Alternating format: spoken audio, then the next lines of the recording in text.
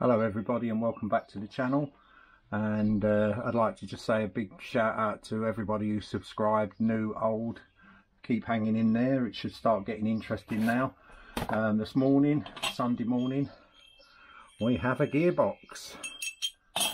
Felt like the what's his name, the fanfare for the common man starting up this morning when it was delivered. It's Sunday morning, can't grumble at that, can we?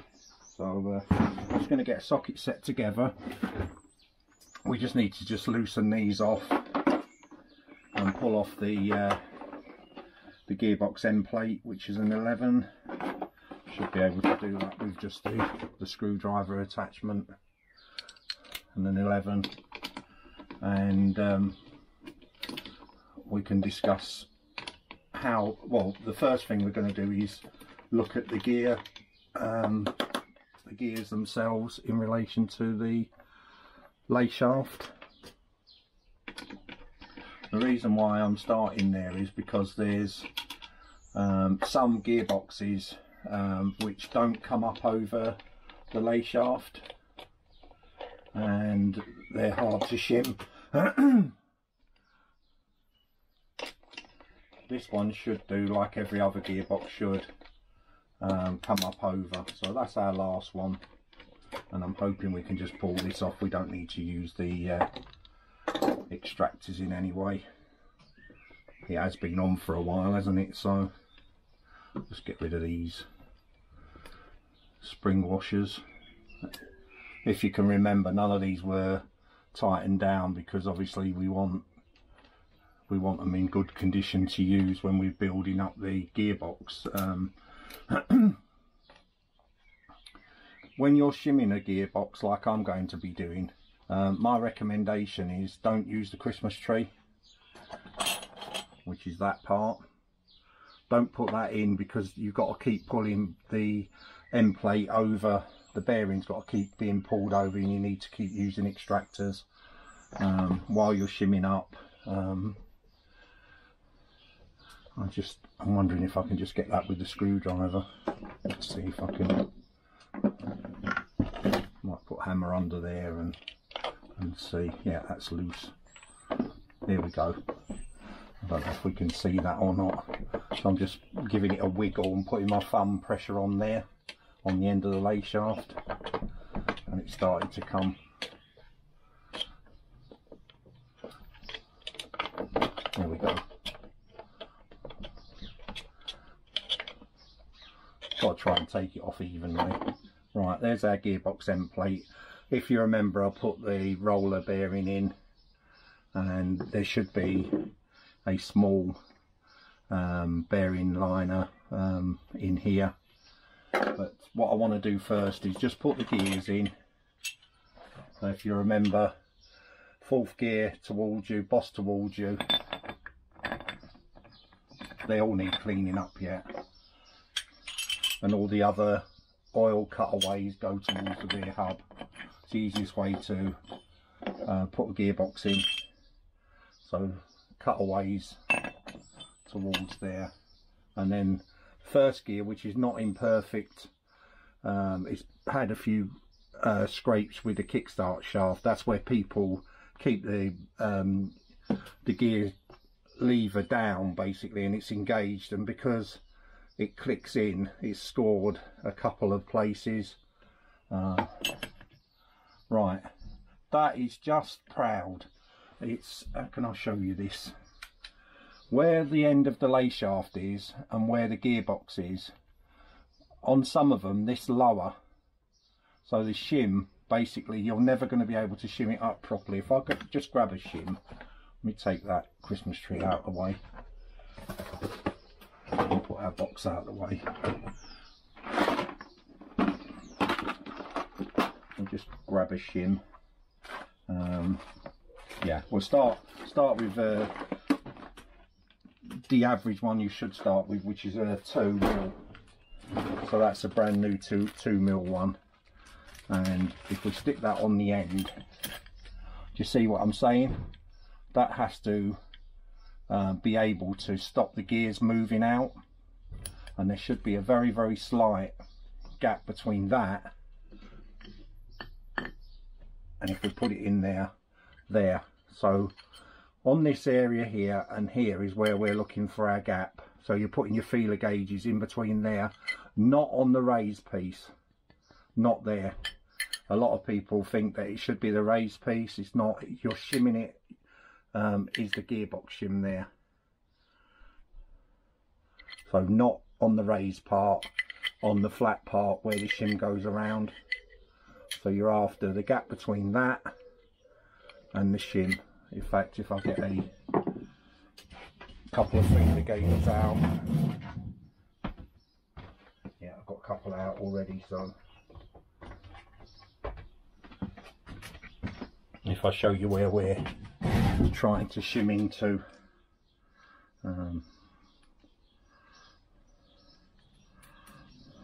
what have we got? Yeah, we'll do a 1, so 0.1, that one at the moment. So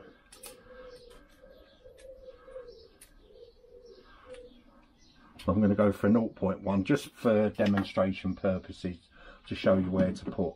So we're going in there,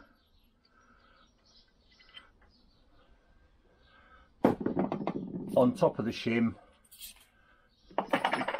and there, not there, there.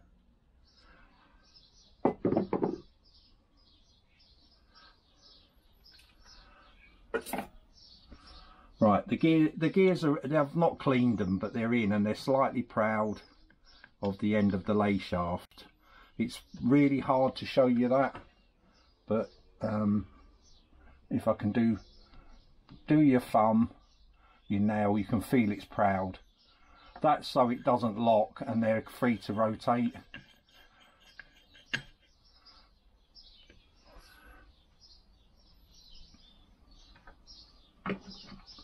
Oh, let me see if I can just find the washer for their stroke shim.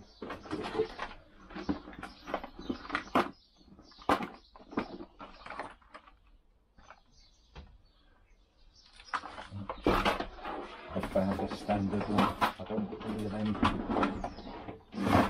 fall out basically. So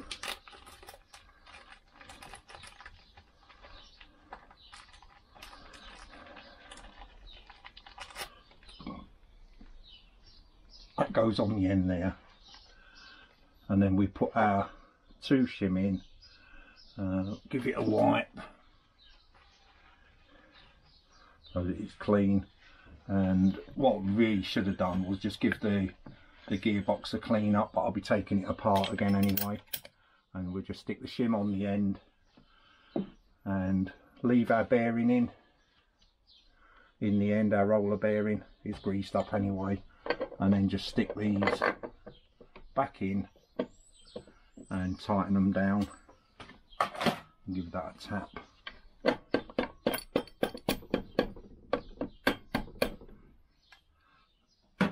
What we can do is just use the nuts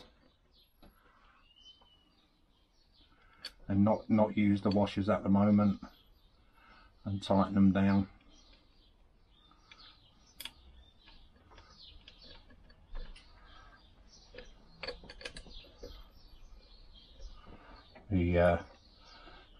The plate's not on level at the moment, so let me just get the hammer and stick it under the engine to give it a lift up, so that the engine is level. I'll take these bits out.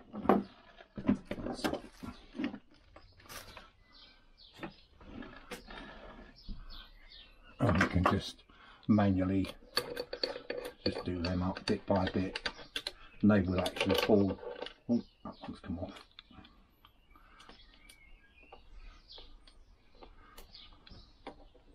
That's actually back to front.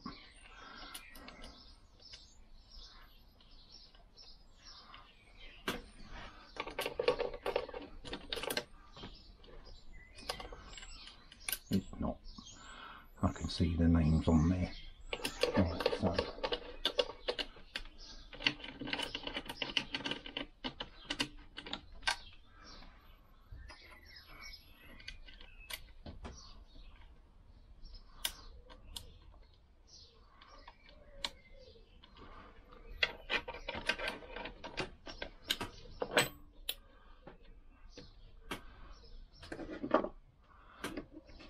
Another 2.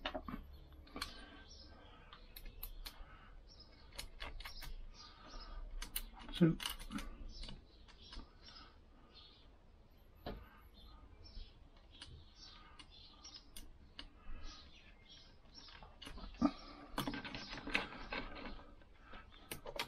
Rather than force it, what I'm going to actually do is just give the end just a little tap with a hammer.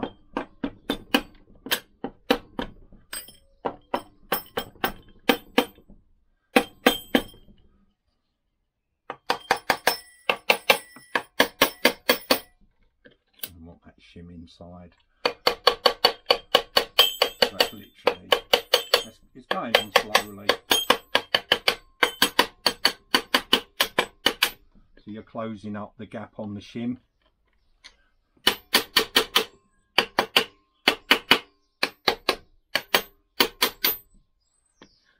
Still turning nice and freely. Right, I'm just going to do these by hand at the moment.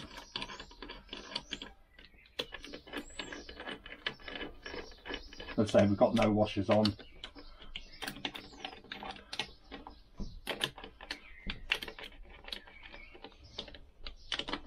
You just do these in a crisscross pattern.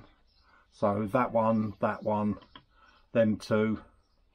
You can do them any way you want, basically. You can go that one, that one, that one, that one, that one, that one, that one, that one, or that one, that one. As long as they're all nice and tight and run evenly.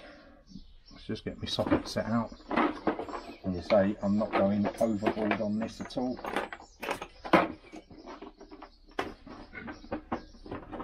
Just realised I just knocked the camera there. So let's just stick.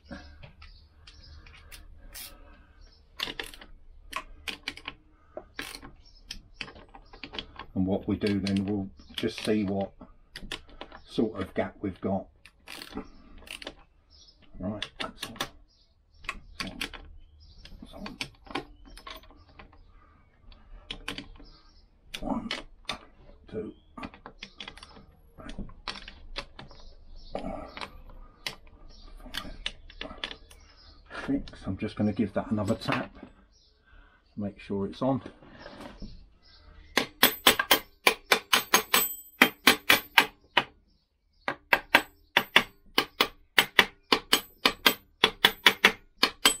Make sure it rotates nice and freely, which it does. That does seem very, very loose. I'm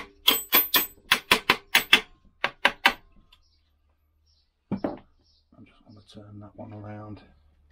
It's in the wrong way.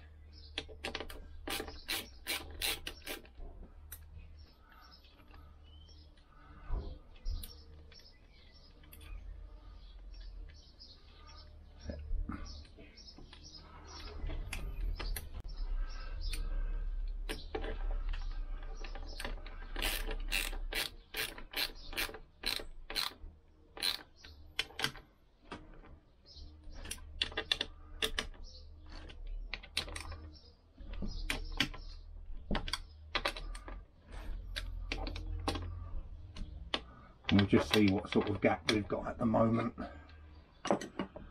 Right, so we'll get our feeler gauge. And the maximum we're after is 0.3, 0.25. So 0.3 is the maximum we're after, and I can tell you now by feeling that, that's a massive gap that I've got there. So 0.3. Give them a bend. No, that's not. That surprised me, that has, because that's actually less. That is about as tight as I can get that in. It seems to be. No, it is bigger than that. I can feel it now. Yeah. So let's see what it is. 0.5. Let's call it 1. Try a 1 first. I can't get the 1 in. I can get a bit more. Right, so 1 won't go in at all.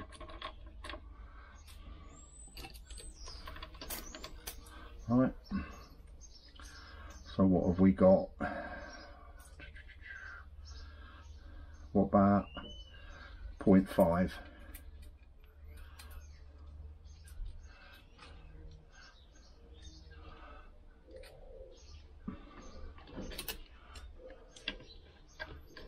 .5's not getting in there. It's best to bend them a little bit like that, because there's not a vast amount of space. That's not even going in under there. So what about a 0.4?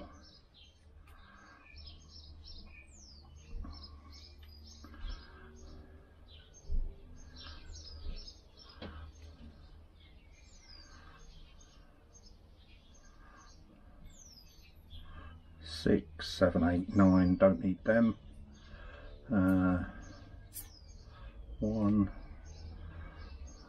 5,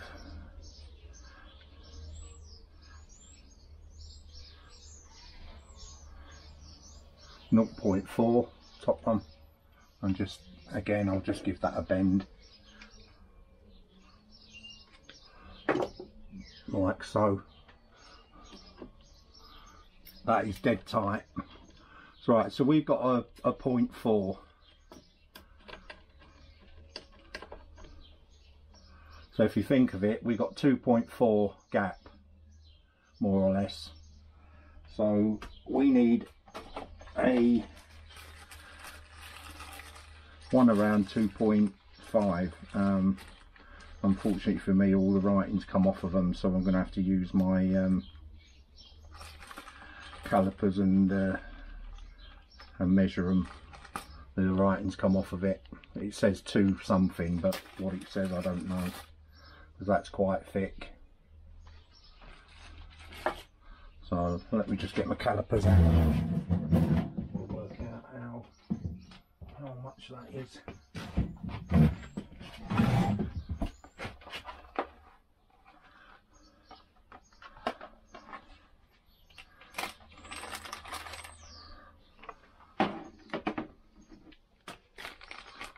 Battery gone.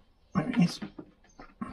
I always keep the battery out when I'm not using it.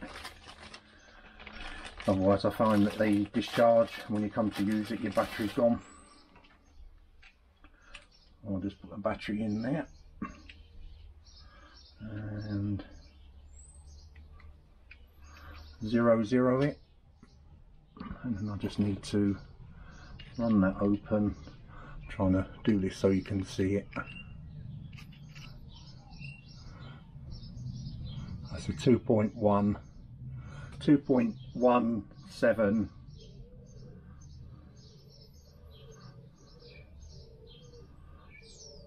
2.17. So we can try that and see where it gives us a gap. So I'm just going to turn that off and leave it back in its box. So again, we'll just take the gearbox end plate off. It'll show you how tight that is.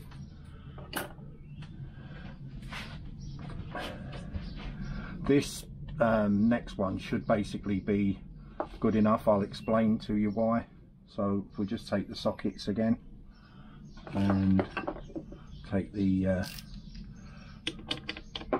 nuts off. They are tight.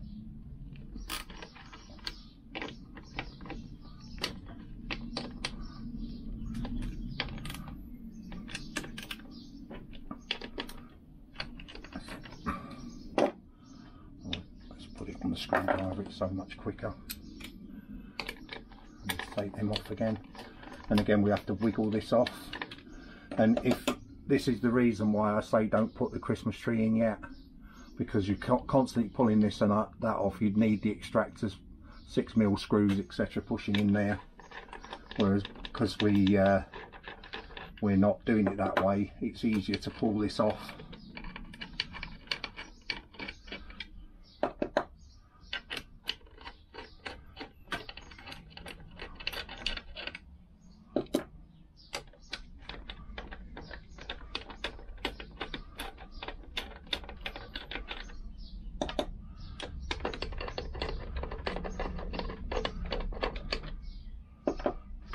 Just move them screws out of the way because I don't want them knocking on the floor.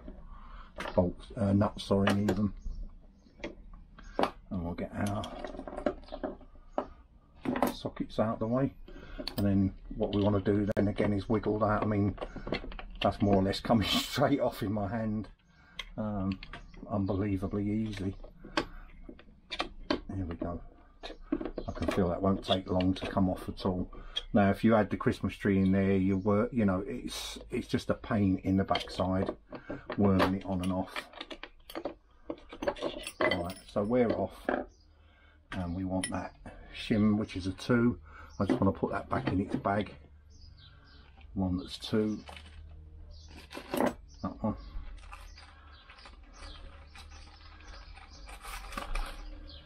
And put it back in with the rest of them. I don't know if the next one is thicker or not. It's so hard to tell when there's 0 point something. And like I say, it's just a shame that the writings come off of them. But hey ho. So we'll put this one on now, which is a 2.17. Now I can already see that's higher. And then we'll stick our gearbox end plate back on again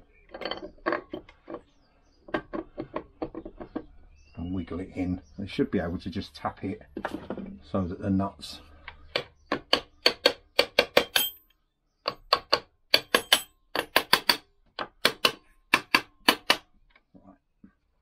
right. Stick our nuts back in again.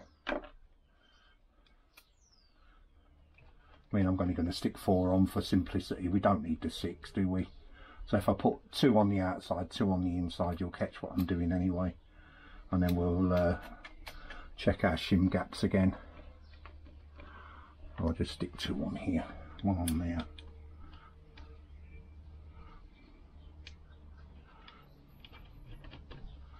And 1 on there.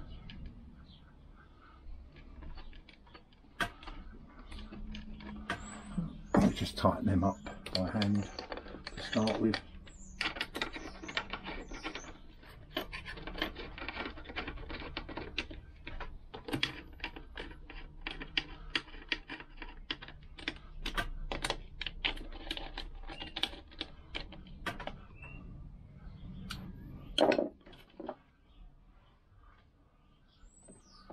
Extension on. I'll say this gearbox then is going to come out cleaned up prior to putting in, so we'll just tighten that, tighten that, tighten that, and tighten that, and let's just see what gap we've got now, and spin that around a bit more so you can see more what's going on. So 0.3 is a maximum. Not them ones. Let's try a 0.3. Hopefully we can't get in with that one. So 0.3. Yeah, that's not going in. So we already 0.3 is the maximum permitted end float. I mean, I can't even move that. So once that won't go in, we know we're within spec unless we haven't got any gap at all. So let's see what we've got. We've got a 0.2, see if that will go in. If that does, then we're, you know, I'm quite happy with that. That will do for the shimming. No, that won't go in as well. So we're tighter than 0.2. I've got 0.15 is the next one. 0.15, nope. Nope. I've got 0.1. Yeah. 0.1. That's just starting to go in, but it's not going in. So we're under 0.1. 0.1.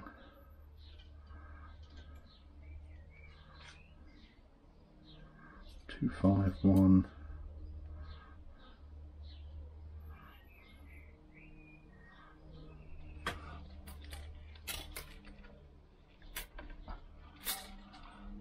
If I put bend in that one.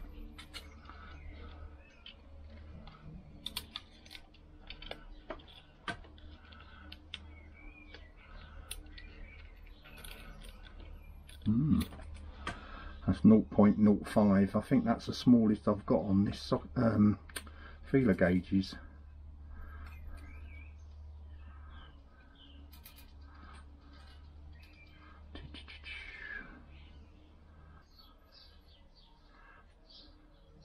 Right, so we'll pull that off. I've got another one here, I'll measure that one. That's why they always say to you buy a range of them. I would have thought that would have been perfect, and that off.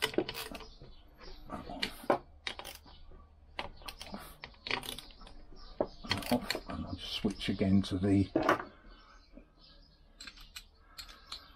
screwdriver attachment.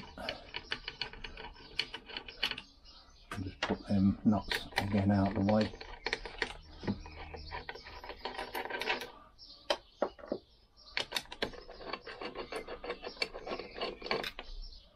That was 2.17, so we're after a slightly thinner one than that.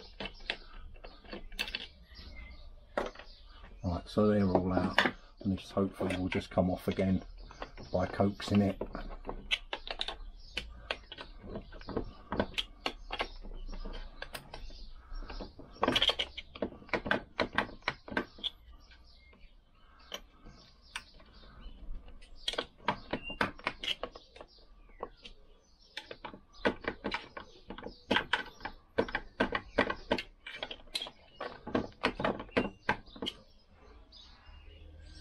What we can do is put a pair of circlip pliers and just push behind the back. I mean, it has come out quite a bit, and then just worm them against the screwdriver.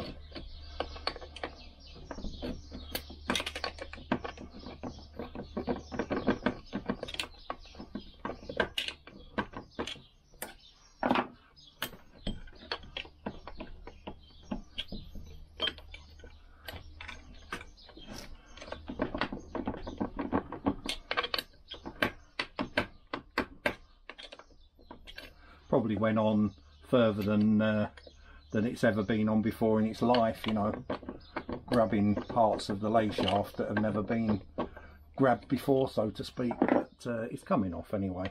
Like I say, to do this with the Christmas tree in is a real pain.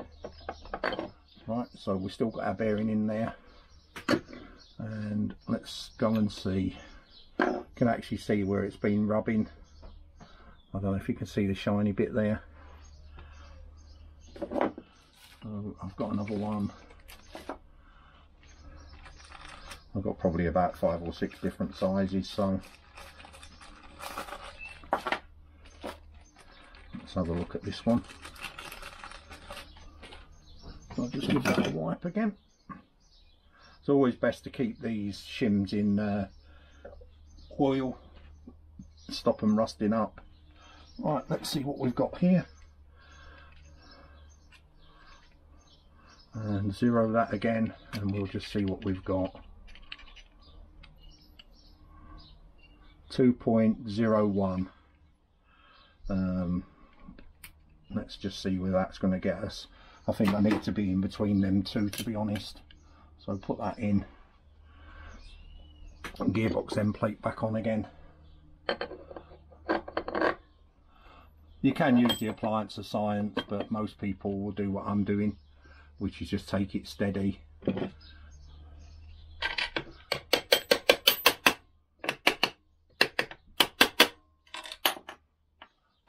Always amazes me how that's not that nut, it's the one from behind there, but whatever. Nuts become loose, just, you know, you don't tighten them up. Right, so we'll put these back on again, 4 again, and we'll see how tight or loose the gearbox is again.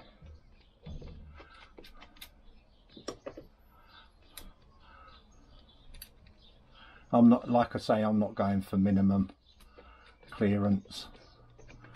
If it's under 0.3, that's fine for me.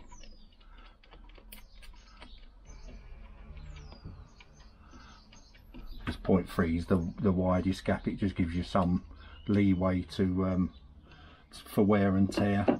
Obviously the tighter it is, it's going to wear straight away in my opinion. Right, so I'm just tightening them by hand. Then we'll stick the ratchet on and ratchet them up again.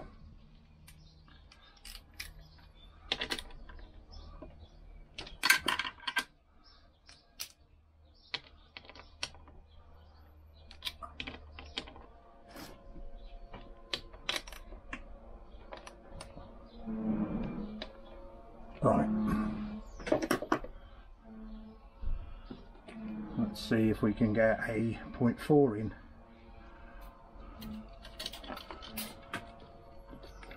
No, but can we get a 0.3 in?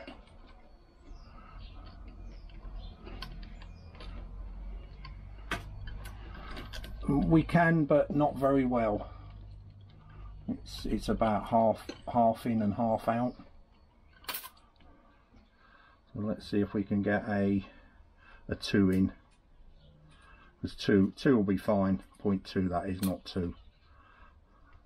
So 0.2, we'll see that about that one. That's perfect. Well, I'm happy with that. So 0.20, well within spec. That's not biting. So we've got our shim worked out on our gearbox. So what I'm going to do is end this now. The next one I'm just going to clean up all the gears and show you what to check for on the gears. Put the Christmas tree in, put this gearbox end plate in, and we'll call that a second video on that. And then I'll show you about the clutch, the chain.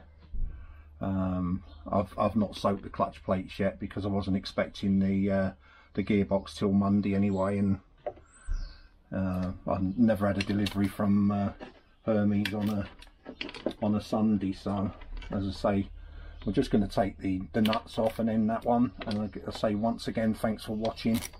We're within spec with our gearbox, so that's great news. We can shim it up. I can put the other shims away. All I need is the flat washer which goes under the Christmas tree, and put the roller bearing in.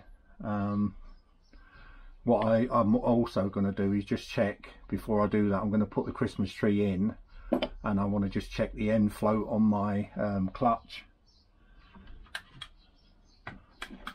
the outer bell and the spider, make sure there's not tons of play that way.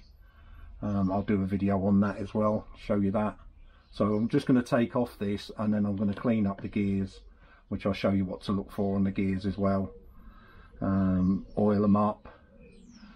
Well, anyway, thanks for watching on this one, and keep your eyes peeled. We'll get moving and start putting this gearbox in properly.